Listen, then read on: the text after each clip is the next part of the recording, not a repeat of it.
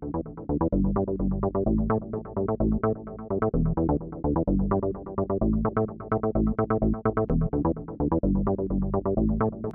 minutes about electromagnetic pollution.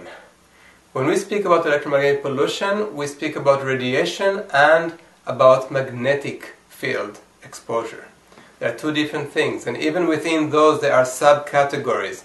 In fact, there are between 7 and 9 subcategories of electromagnetic pollution, and most people are fixated on just one or two. They know about cell phone and they worry just about cell phones.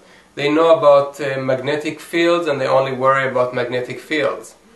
But if you understand that there are 7, 8 or even 9 types of exposures, you understand that there is no simple solution.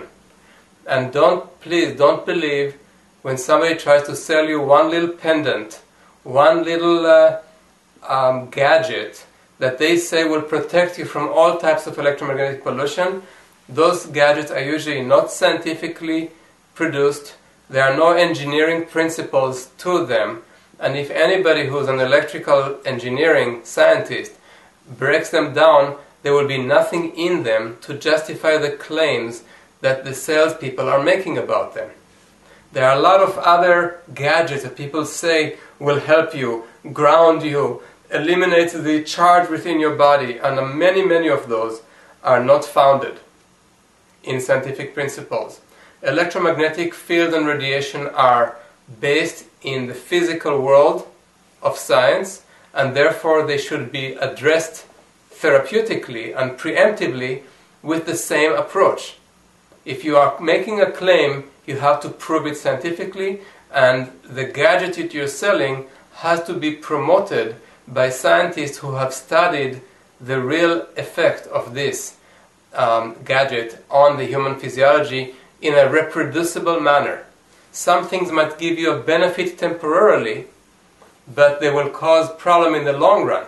Or they might give you a benefit in your home, but they will cause a problem in another home. Or a benefit in one room, but cause you more damage in another room. You cannot rely on those things.